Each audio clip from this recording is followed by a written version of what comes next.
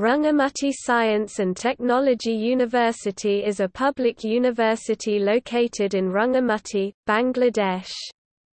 It has faced vocal opposition from local groups such as Parbachya Chattogram Jana Samhati Samiti (PCJSS) because they believe that students, staff, and faculty would come predominantly from outside the Chittagong Hill tracts, and their settlement in Rangamati would change the character of the region.